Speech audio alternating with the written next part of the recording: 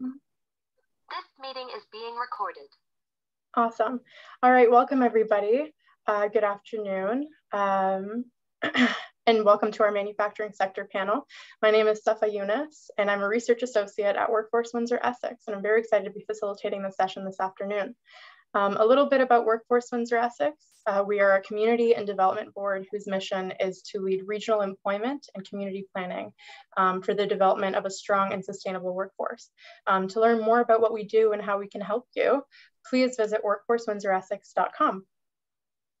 And while this event is virtual, we would like to respectfully acknowledge the land on which we gather today as the traditional territory of the Three Fires Confederacy of First Nations, comprised of the Ojibwe, the Odawa, and the Potawatomi peoples.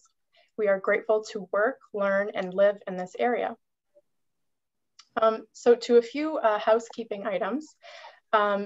For those of you just joining us, students or job seekers, please feel free to use the chat feature located at the bottom of the window to engage with the session. You may submit questions at any time throughout the session using the Q&A box located there at the bottom. Should you experience any technical difficulties, please feel free to send a message in the chat box and we'll get to that as soon as we can. I'd like to start off by saying that manufacturing has consistently high job demands in the region. It's one of the key industries providing employment and supporting the workforce here in Windsor-Essex. And so we're very excited to open up this space for some speakers with varying degrees of experience in this industry to speak to young students and job seekers. I'd like to first start off by introducing our speakers today. We have with us Adriano Opio, Ed Bernard, Jillian Chadwick, and David Russello. So Adriano, I'm going to start with you. You are the Vice President of Classic Tool and Die Incorporate. I've read that you also have a diploma for mechanical engineering from Conestoga College, and you have many years of experience in manufacturing. So welcome, Adriano. Yes. The first question that I have for you is, how did you find yourself in this role in manufacturing in this industry? Well, in my circumstance, it was a family business, and in this particular situation, because we're second generation of family involved in the company. So we've now taken over the business from the first generation. So I pretty much grew up in the industry since I was about 12 years old, pretty much, and then got actively involved when I was about 18 years old, and just went through the college education, as you mentioned, and it started off just with being a summer student, coming in, after school or in my summertime. On weekends, Saturdays, whatnot, doing very, very basic jobs.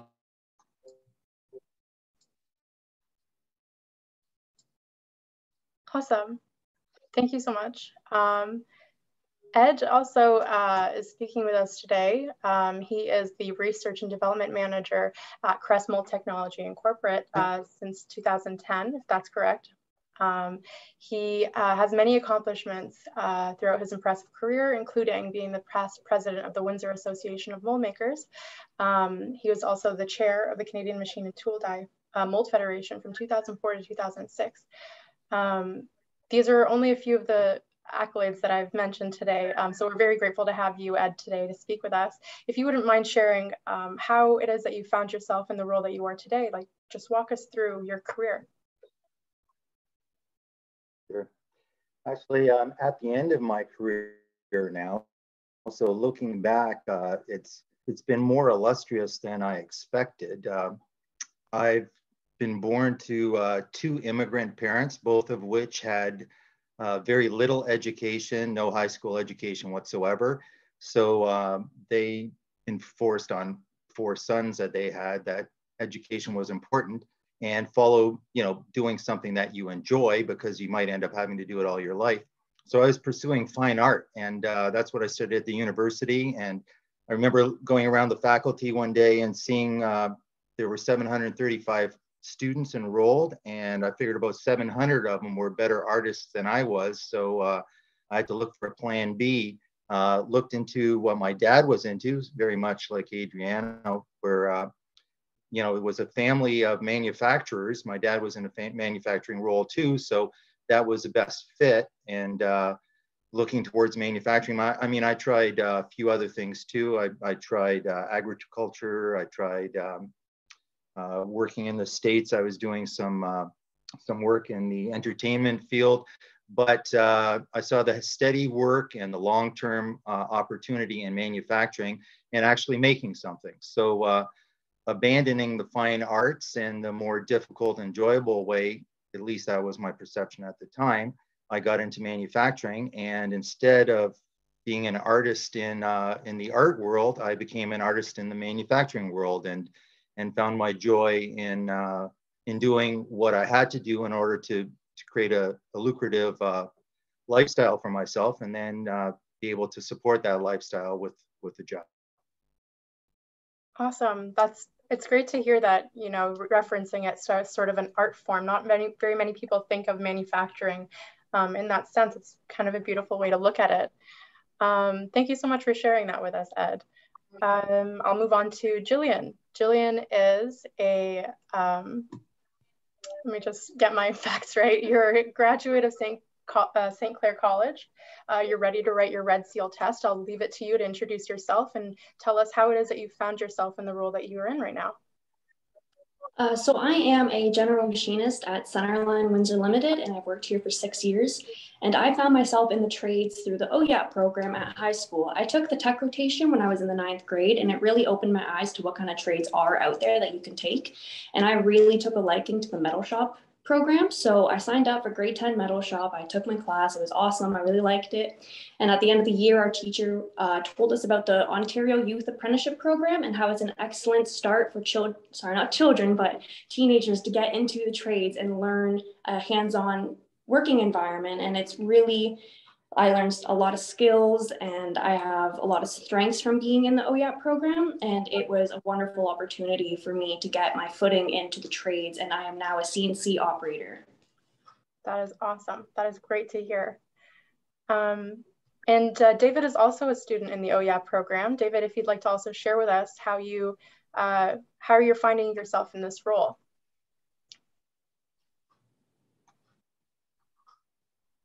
Sorry, we're just having a bit of issues with the audio. 1 second. I'll switch over 1 moment.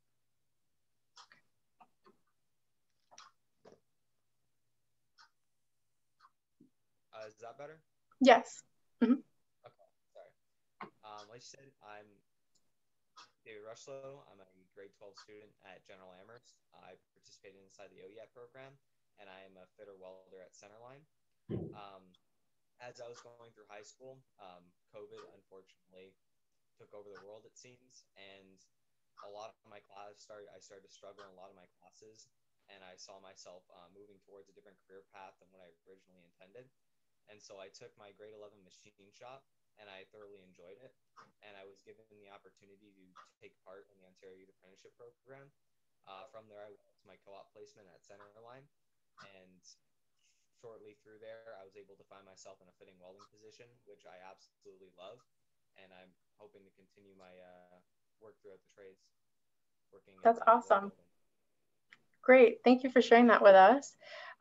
It seems that Adriano is maybe just having some issues with his internet, so we'll get back to him in a little bit. But I was just really curious to hear from you, Ed, about how does a typical day look like for you in your role as a research and development manager? Yeah, research and development is a passion of mine now. And so we just were awarded last week at Crestmold Canada Hood patent, which is an innovative non-invasive respiratory treatment device that was introduced to us during COVID by some hyperbaric physicians, an invention of theirs that we made manufacturable. So what Crest is doing is we're continuing to expand our capabilities and push the technological envelope, because we've found that by building more sophisticated, more complicated tooling.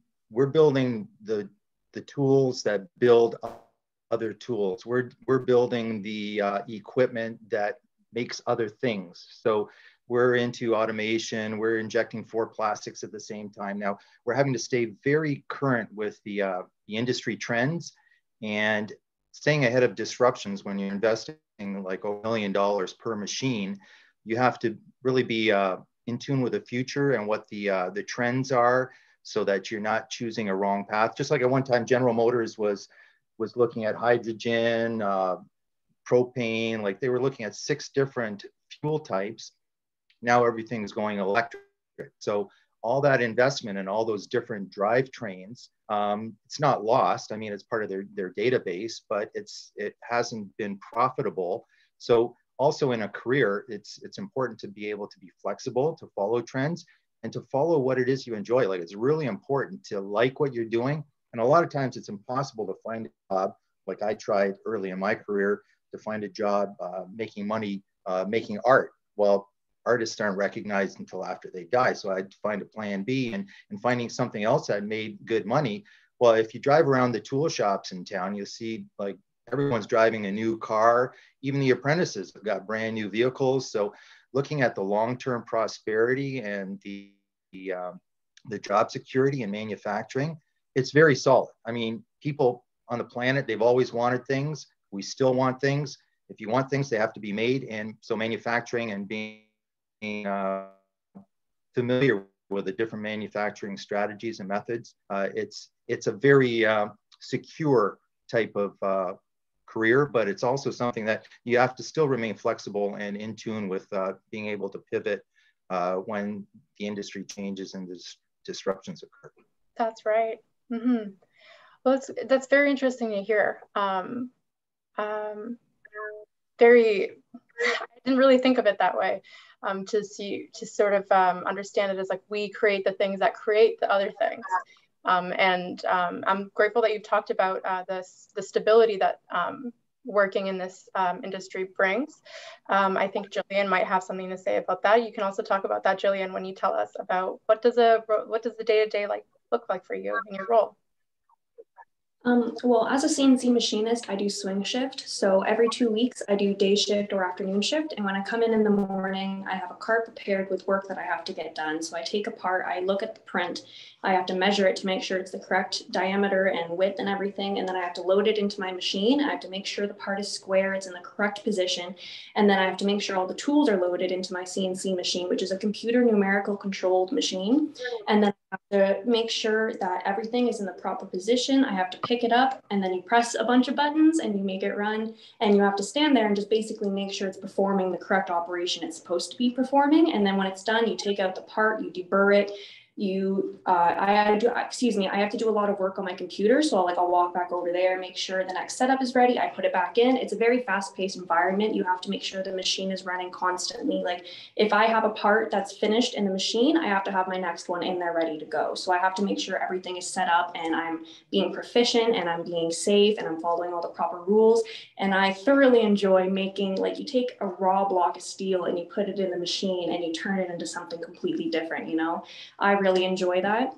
And then also with what Ed was talking about making money in the trades, I don't know, when I was in high school, I had no money. So I signed up for OYAP, and you get a paycheck every week. You're at school and, well, not school, but you're at work and you're learning and you're getting credits for school. You're getting money for whatever you want to spend it on. I personally bought a 2015 Jeep Wrangler with the money I made from OYAP, and that really helped me with my day-to-day life.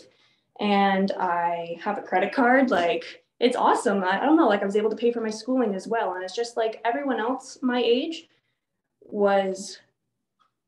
they were making minimum wage, which was okay, but like it's hard to get shifts sometimes. And I had a constant steady job when I was 16. Like I wasn't worried. It got me prepared for my future. It helped me mature fast because I'm like, hey, I'm here. This is my job. I'm working.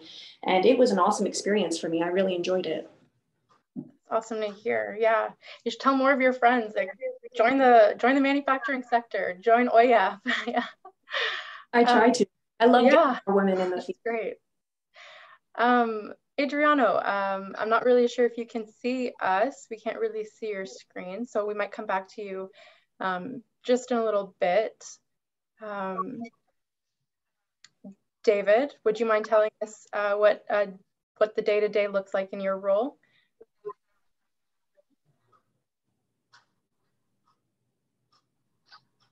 Again, I think we're having issues with sound.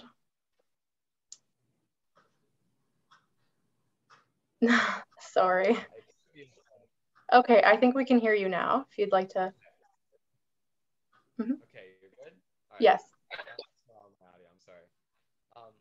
So my day-to-day would look like I would come in, I have usually a football, and I go and I take out of my bin, and this is just all the work that I'd have to get done during the day. Sorry, just 1 second. All right, go ahead.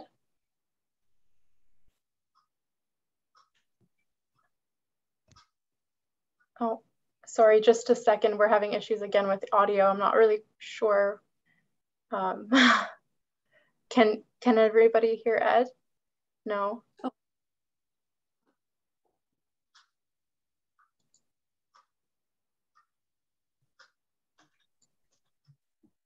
Yeah, I mean, this sort of comes with the territory of doing it virtually, right? Thanks, COVID.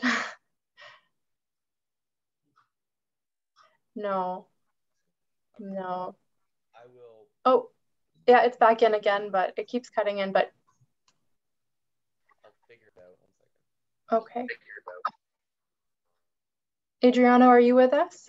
Yeah, can you hear me okay? Yes, we can hear you. I just think the screen is gray on my end. I'm not sure if anyone else can see. Yeah, I'm not too sure why the screen is. Our one internet connection just died, so I had to switch internet connections. Okay. So I can speak fine. The video is just not working with me right now because I'm using a different computer, but I can answer any questions, or if you want to ask away, I can hear and see you guys.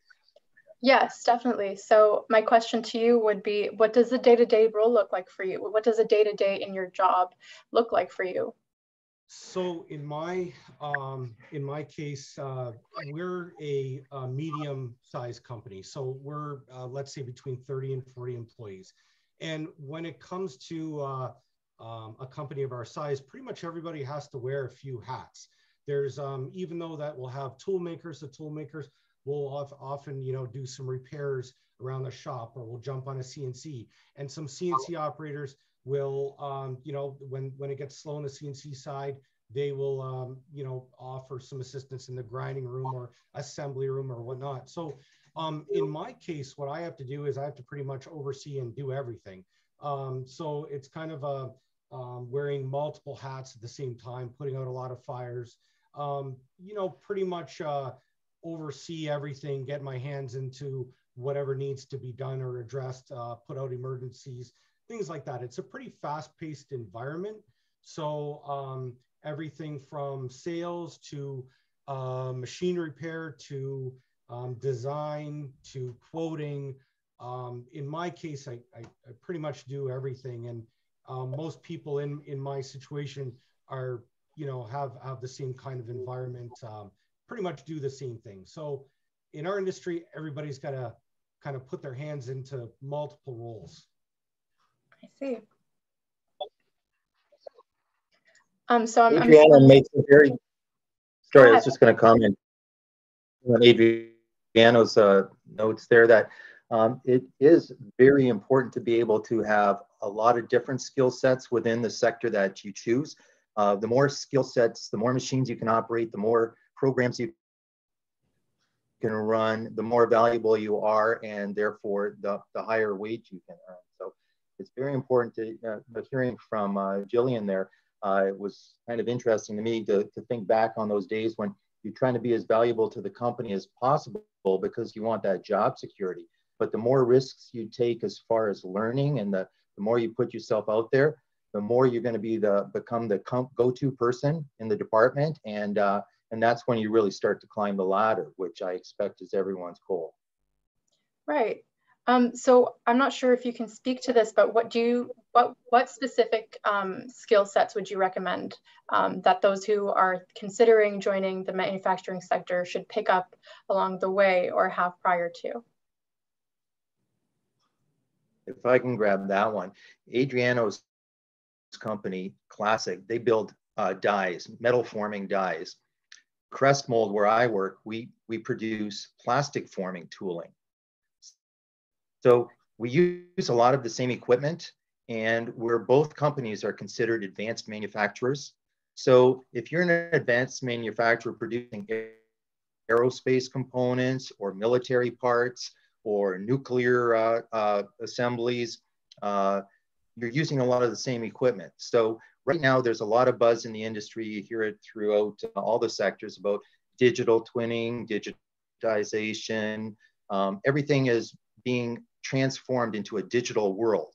And once it's in the digital world, then we can manipulate it on our computers. Then we can change things, we can simulate things, we can create virtual environments.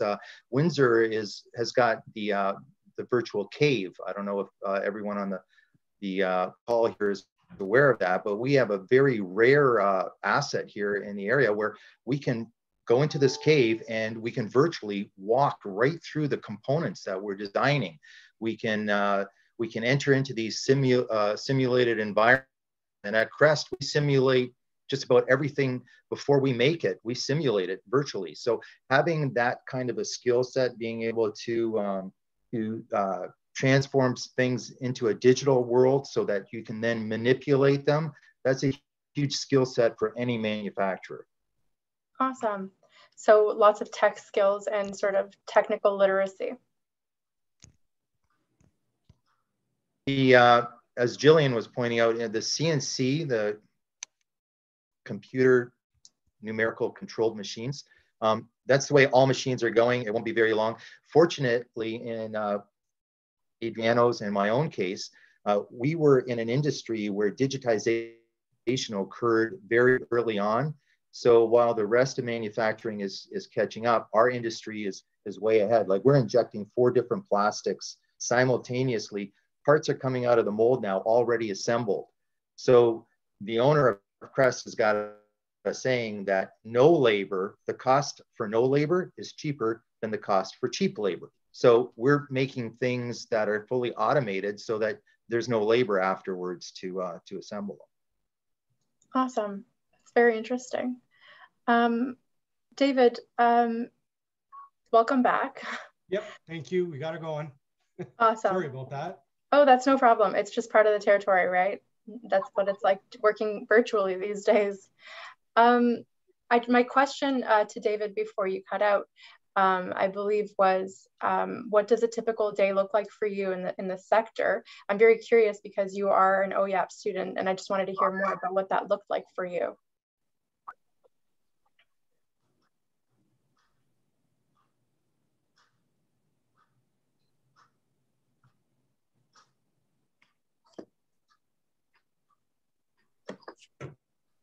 Hello? Hello. Oh my God. Yes, we can hear you. Can you hear me? Yes, go ahead. Can you hear me? Yeah. Okay, good. All right.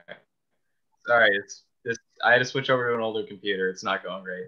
That's okay. We have that happen. Anyways, no, I can't. Okay. So anyways, as an OYAP student, my day-to-day would look exactly like any other person inside the companies would look like, specific to my role. I go in, I make sure my machine's ready to go. I would get my work for the day. Specifically being a fitter welder, I do a lot of fitting. It's almost like playing with adult Legos where you're building big metal structures. It's a lot. It's very interesting. Get your brain going. You gotta make sure you're doing a lot of math. You gotta make sure everything that you're doing is precise. And then once everything is built, you take your time to set your machine and you weld it together. And then you send it off on its way to wherever it needs to go next, whether it be machining towards Jillian or it be towards paint to be painted to go out to the build groups. Awesome. Sounds like you have very productive days. That's great to hear. We have questions in the chat. I just like to remind everybody that if you do have any questions, just let us know. One of the questions posed was for the OYAP students. How does it feel like to make a career decision while you're still in high school? As Jillian sort of explained, there are so many perks with that, you know, financial stability that comes with making this career choice. But is there any other perspectives that you can give us about what it was like to make that career choice fairly early on? It was a little stressful because I'm like, what if 10 years down the road, I don't want to do this and I kind of regret not taking the extra classes you have to take in high school to get into a university program. But like, for me, I am not like made to sit in a classroom and take like biology or something, you know, like I'd rather have a hands-on learning and like be doing everything in front of me at my own machine. So I really enjoy that. But also, it's just like once you start in the trades, you're not stuck. You can't like, you can continuously progress and move to different areas. Like if you start the OYAP program, you can go and be a general machinist or take the course like David did. He jumped in and decided to be a welder. And there's other people who choose to be electrical apprentices or even millwrights. And yeah, I could still keep going if I wanted to. Like one day in the future, I would maybe like to be a manufacturing teacher to help encourage more women to get into the trades. But as it is right now, I am enjoying where I am as a CNC machinist. That's amazing to hear. That's so lovely to hear, Jillian. Thank you for sharing that with us.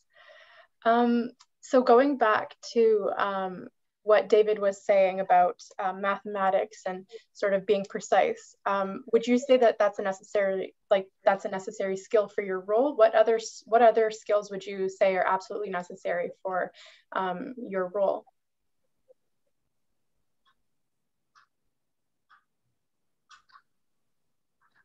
Sorry, I feel like we're having more internet troubles.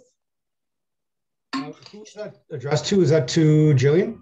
That was to David, but if he's having a bit of issues. Hello? Yes, hello.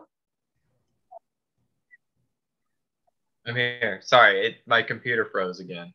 That's all right. Very old computer. So the question was where well, so making the choice was not necessarily an easy one, especially like so early on in high school. But after getting out into the workforce and into the trades, I realized that you are not just stuck to your defined role where you are, especially with how big the manufacturing sector is. If you choose to go back to school to be an engineer, or if you don't like your trade, you can go and proceed through other trades. So you have lots of options on where you can expand to, and the skills that you learn in each individual trade doesn't necessarily mean that those are skills specific to that. Like for example, machining, you learn a lot about measurements, which from my experience in machining when I first started my OYAP to welding, I can assure you that a lot of those skills were transferable. And I imagine just as such, those skills would also be transferable out into being a millwright or an electrician in some sort of way. So just because you make a choice now doesn't necessarily mean you're stuck with that choice. Awesome. So what I'm hearing is there's lots of flexibility once you join this sector, straight through OYAP or even at different points, as Ed and Adriana were saying earlier. That's great to hear. Adriana or Ed, did you have any other sort of inputs onto these? I'd like to add on to that. Actually, that's a very good point what David had mentioned, because the one big thing about our industry is we tend to promote within. So, and again, repeating what David said, is that you're not limited to a specific role in our industry, typically. As a company, and I think Ed would agree with this, is that we always try to find good employees, and we always try to increase the the employee, not just the employee count, but also the employee quality. And again, to bring on what Ed said, is that the more things that an employee can do, the better suited it is that he can or she can, be within the company, and the more ability that that individual has to move around the company to better themselves and better the company as a whole. So you have to start off on ground level. That's straightforward. Everybody has to understand that you're not going to graduate out of any program and all of a sudden make top wage and in any company. But if you can get the basic knowledge out of school and have the incentive to work hard, any company is going to be more than willing to bring you up the ladder. It's just what we strive for is a good employee that's willing to actually, be better for the company, to train within the company. And again, we promote within. The more you can do, the better. That's what it comes down to. The training in school is to get your foot in the door, and everything else is pretty much training within the company. We also send people out for training, for specialized training, but the basic elements have to be there in school, in math and science, language skills, communication skills. Those are the key skill sets that we look for.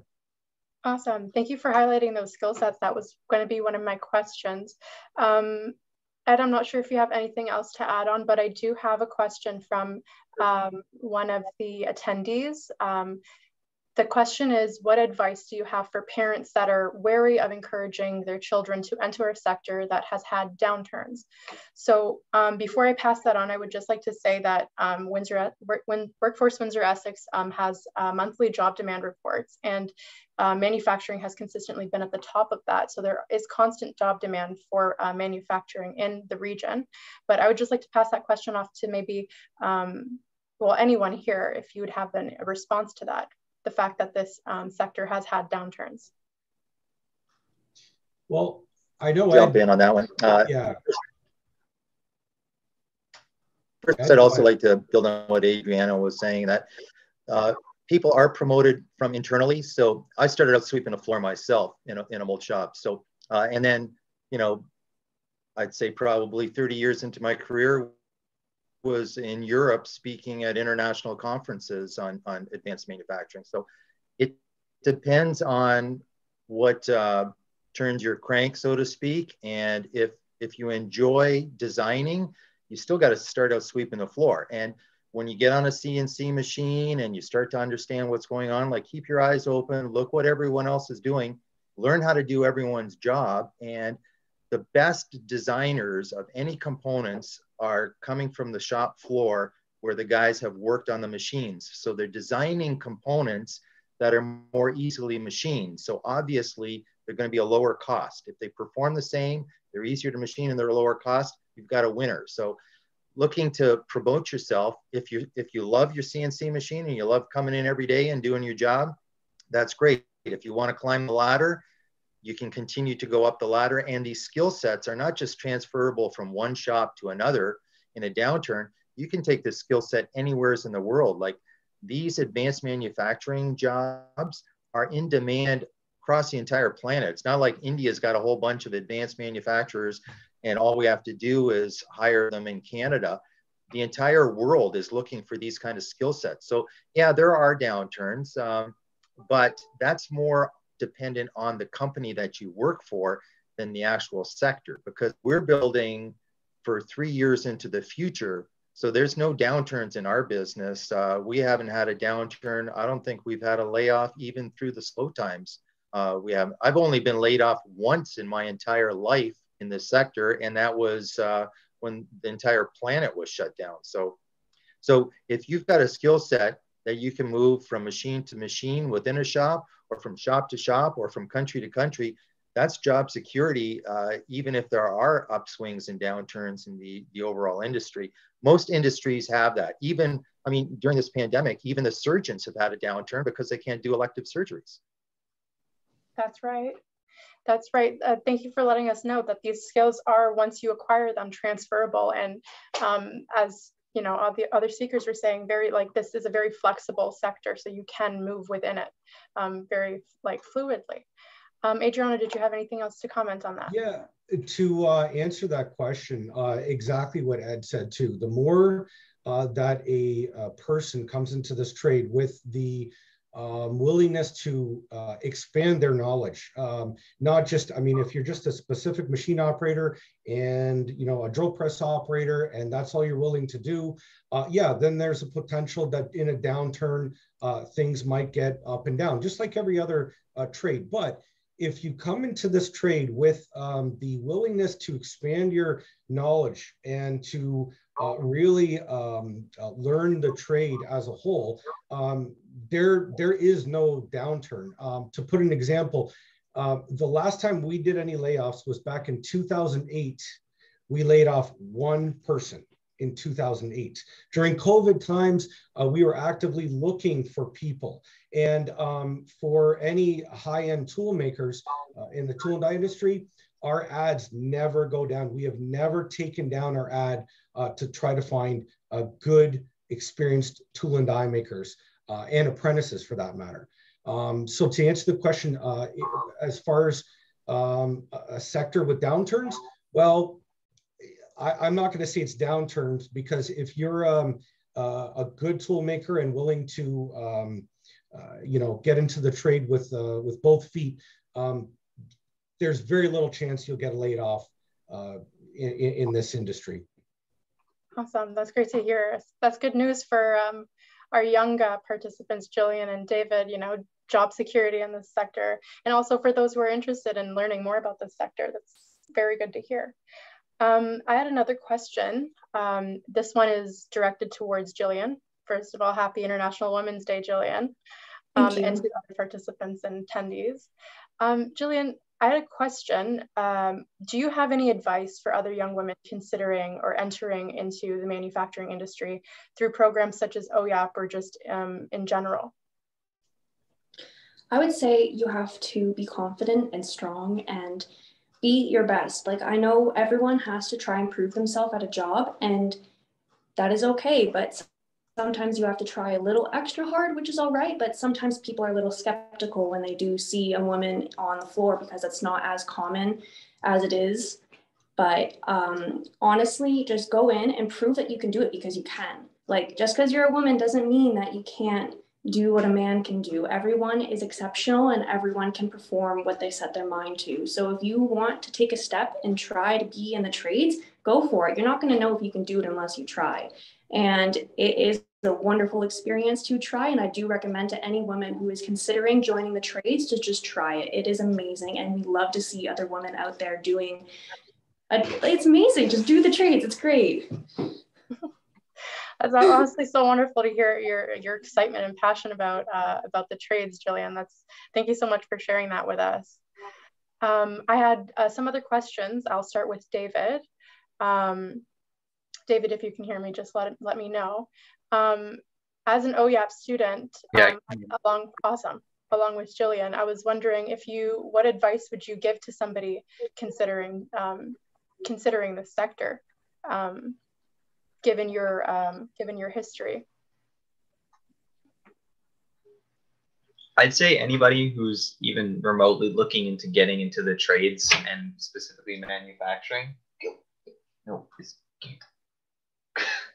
Okay. All right. Sorry about that.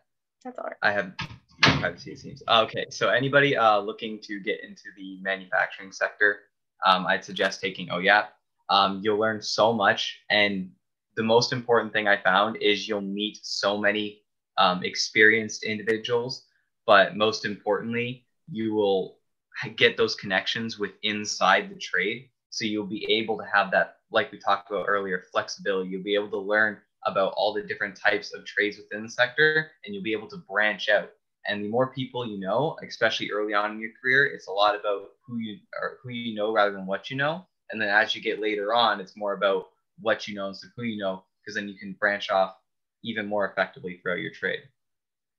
But I'd say main thing, if you're considering it, get in, work hard, prove yourself, expand your horizons, network with people, and just be ready to succeed throughout your career. Awesome.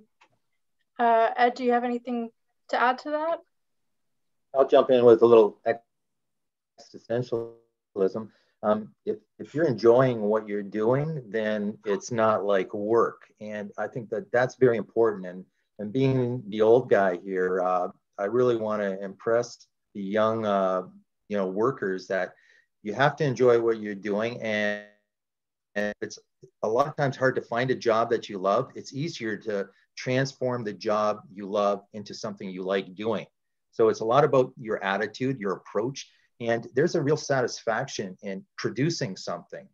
If you create something and you can stand back and go, I made that, that's better than money in a lot of cases. I mean, it doesn't put peanut butter on your bread, but it's still a really good feeling, and it's a good thing to get out of your effort, out of your work.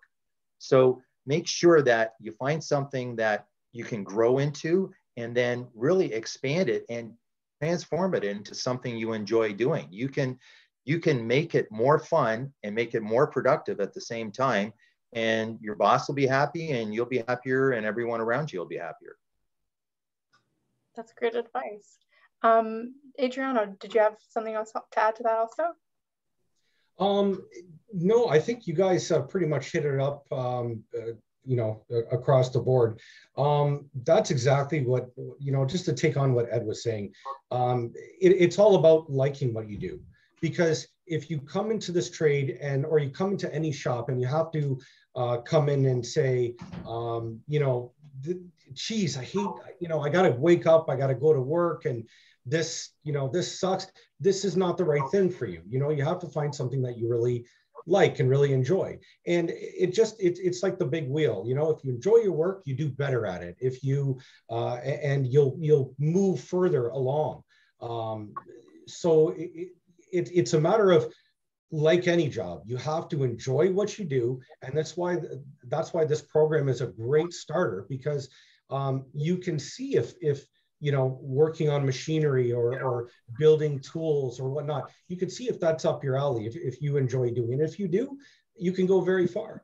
But again, if it's some people like working with their hands and building things. Some people like, you know, counting numbers and being an accountant and whatnot. It's all about, you know, what your enjoyment is.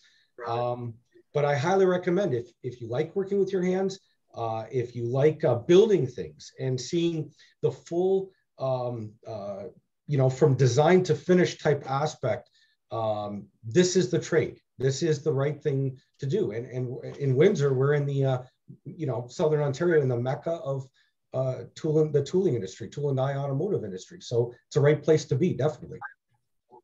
Yes, and I'm very happy that you've discussed passion and wanting to actually show up for work. And it's great that we have OYAP students and those who actually have experience of, you know, dipping your foot in, seeing if this is what you like. But we do have a question from one of the attendees about just as adult job seekers, for mature job seekers. Like, what is the best way to get involved in the industry without going back to school for many years? Is there any suggestions that you may have for this person? Well, here at Centerline, I'll jump in on that one. Oh, sorry. Go ahead. Go ahead, Jillian. Oh, sorry.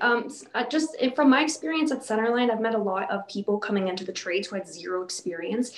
And here at the company I work at, they take the time and they teach you the necessary skills you need to complete the job. And they work with you every day, and you will pick up on what you're learning. They teach you everything. They show you why you're doing it the way you're doing it.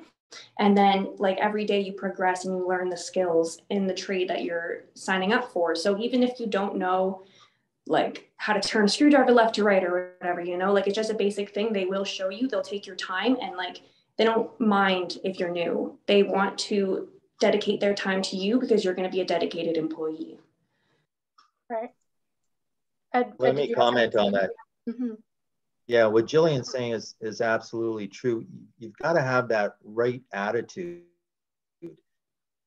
And if you want to learn and you want to improve yourself, then your entire environment will be better for you that way too. And your work environment's going to be better. Yeah, that's correct. Would it be possible, say, for someone to walk in with little experience to one of your shops, Adriana or Ed, and ask to be sort of trained or hired as an adult job seeker? Is that a possibility, or is... So that's a very good question. I could see that question come up here. It really depends. What it comes down to is if that individual has certain trade skills from previous jobs or skill sets that we can draw a parallel to what we do here, then it's possible. It's definitely possible. So let's see, what I found, which is really interesting, Ed, I don't know if you can agree with me on this, but we found that, and I hope this isn't, you know, like an overall kind of, what do you call it, speaking for everybody, but farmers, for some reason, seem to work out to be the best tool makers. And I was always wondering why, and it's because on the farm, you know, you do what you got to do to get the job done. If a tractor's broken, you go out there, you fix it. You know, you have to do your own maintenance. You have to look after everything. It's bright and early in the morning, and you're working long hours. So, you know, it really is a matter of finding the person that has the right skill sets, or maybe that has a previous work environment, call it a car mechanic, or somebody in the automotive trade, or in any kind of mechanical trade, that we could, you know, somehow divert those to, or kind of adjust those to our industry. It's very easy to do that. Now, if you're, you know, doing something completely different, if you're a chef and you want to start getting into the trades, it's a lot more difficult. It's not impossible, but I would highly recommend taking some courses, basic courses, just machine operation or CNC.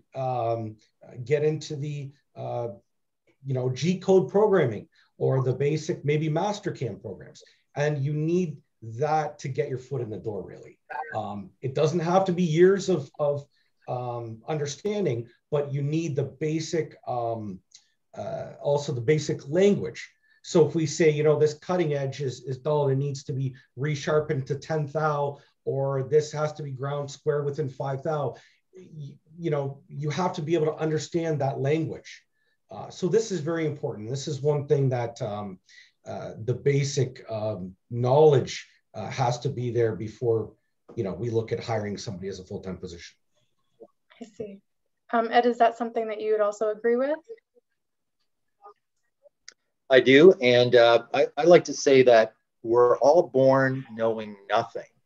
So to think that you could go into advanced manufacturing as a side gig, absolutely, and especially if you're the type of person who's a little bit maybe overly cautious, don't want to jump into something with both your feet.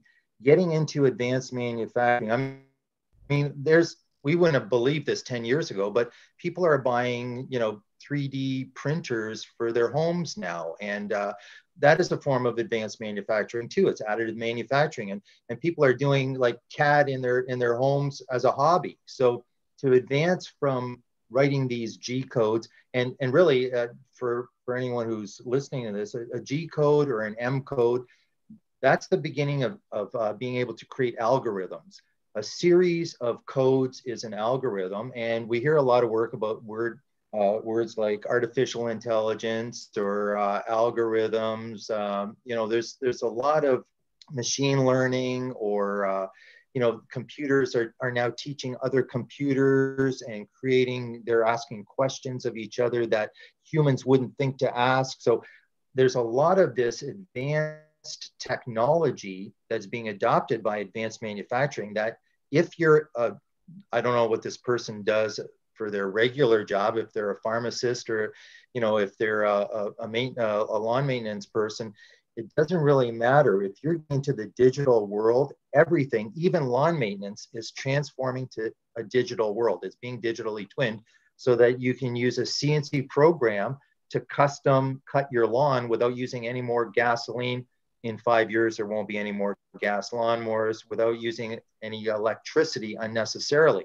So this idea, it is a new notion to get into this as a side gig, but it's not impossible at all. But Adriano's right. If you're a dentist getting into advanced manufacturing, it's going to be easier than if you're an accountant. But either one could do it. That's great.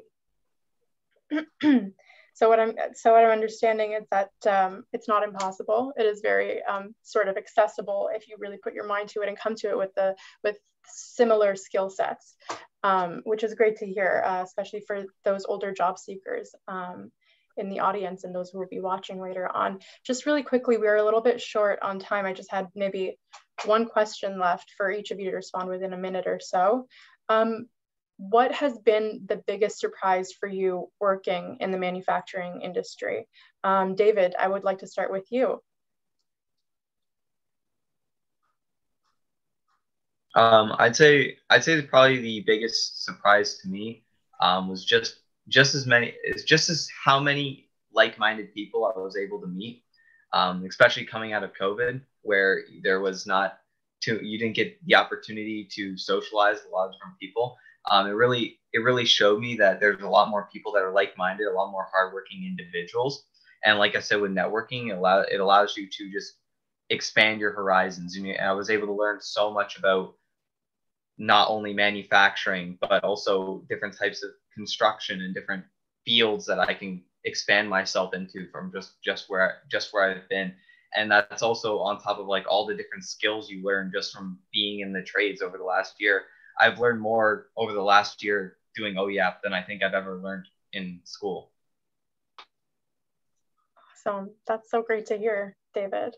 Jillian, do you have any comments about that? Like, what has been your biggest surprise working in the trades or in manufacturing in Windsor?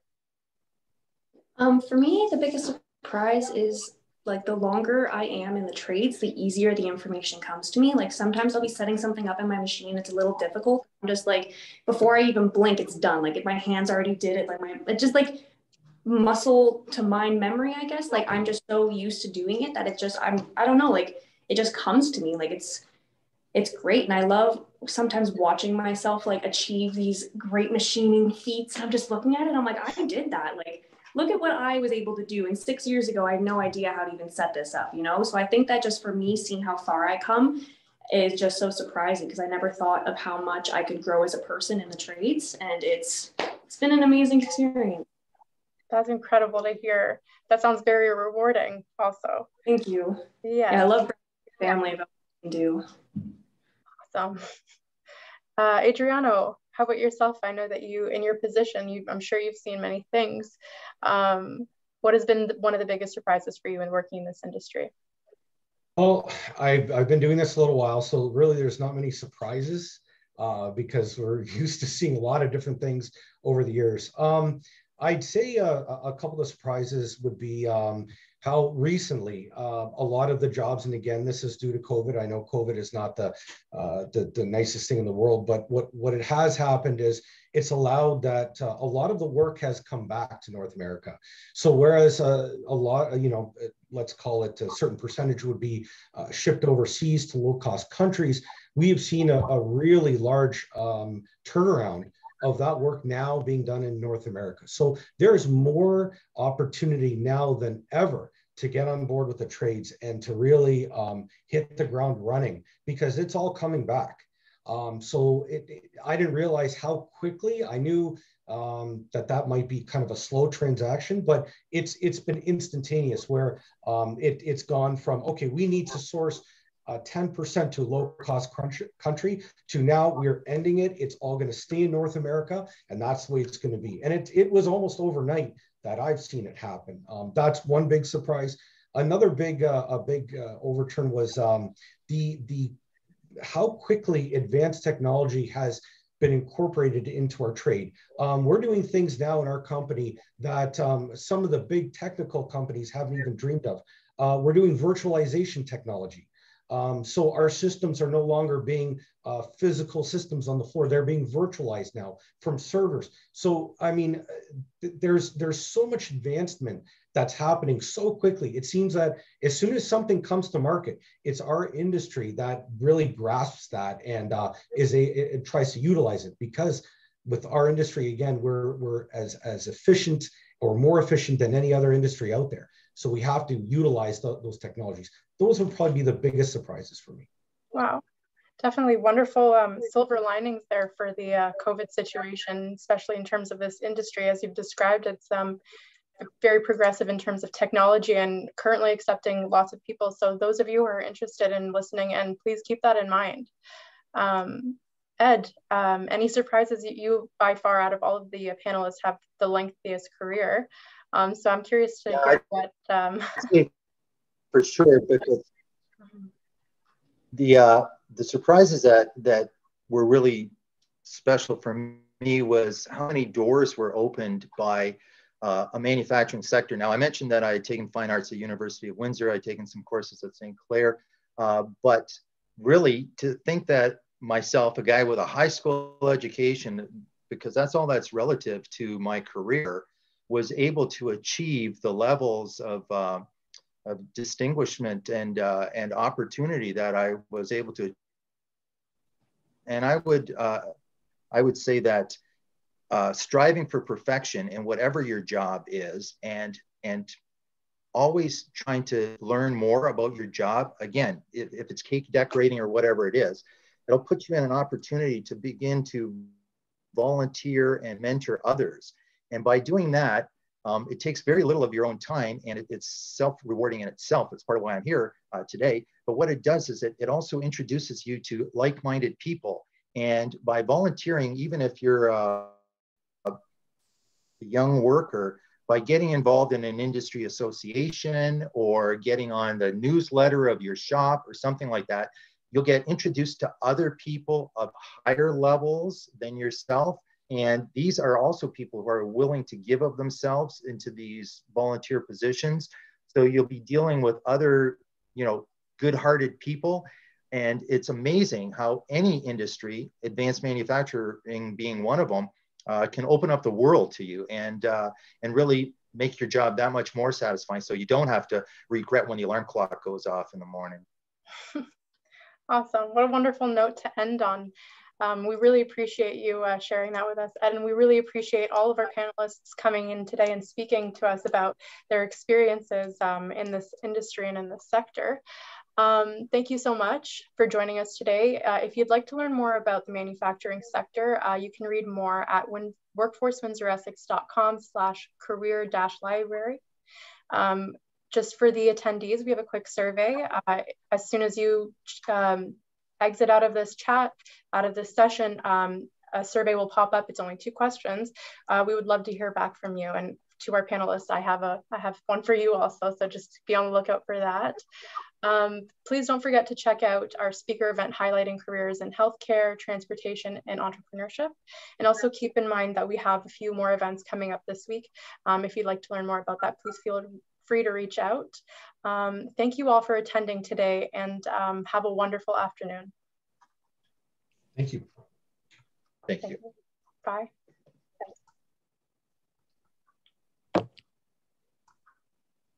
Thank you.